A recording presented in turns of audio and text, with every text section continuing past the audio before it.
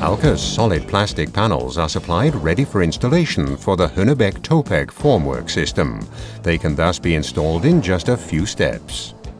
Initially, silicone is inserted into the corners of the contact surface of the panel. This should prevent concrete slurry entering the area between the formwork and the panel. Subsequently, the alkus solid plastic panel is positioned. The alkus panel must be aligned in the formwork. The gap between the formwork and the alkus panel should be approximately 2 millimeters. Holes are then drilled into the alkus panel and the formwork for riveting. To ensure the rivet is flush with the alkus, it's countersunk using a 120-degree countersink.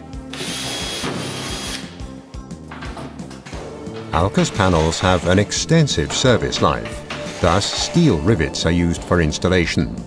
Standard electric or pneumatic rivet guns can be used for riveting.